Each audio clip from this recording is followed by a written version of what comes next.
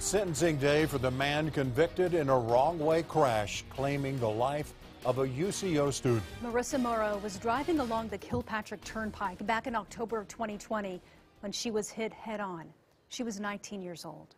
The man who hit her had been drinking for nearly 10 hours prior to getting behind the wheel. His blood alcohol level twice the legal limit. But today, a bizarre turn of events in the courtroom. The sentencing for Malcolm Penny delayed because of a paperwork error. So they couldn't do the actual sentencing because of paperwork problems. News 4's Caitlin Ogle with more from Marissa's frustrated family. Katie?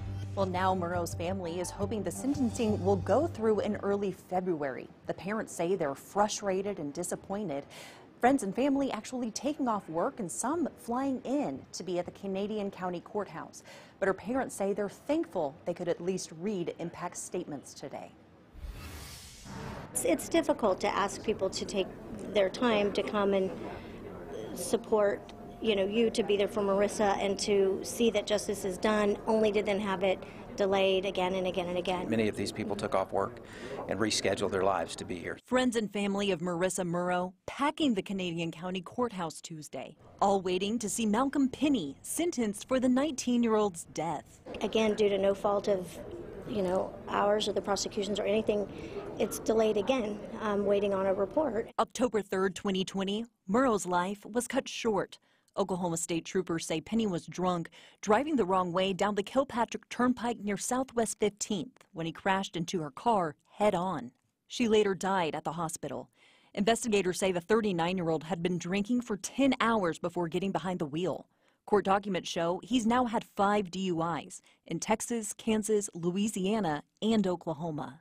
Had he served time for his 4th, she'd be here. He's already proven that he will drink and he will drive again. And he doesn't seem to have a desire to change that behavior. Instead of seeing Penny's sentence handed down, the courtroom hearing from Morrow's loved ones about the grief they've suffered. Through the 5 impact statements that were made, you got a really good picture of who she was. And I think we stood up for her and did it right. We were just very proud that they had such a high esteem for Marissa that they felt that it was right to do that. That's very special to us. And Penny pled guilty to second-degree murder and no contest to leaving the scene of a deadly accident. Morrow's family is asking the judge to give Penny the maximum sentence, say they want to spare other families from this grief.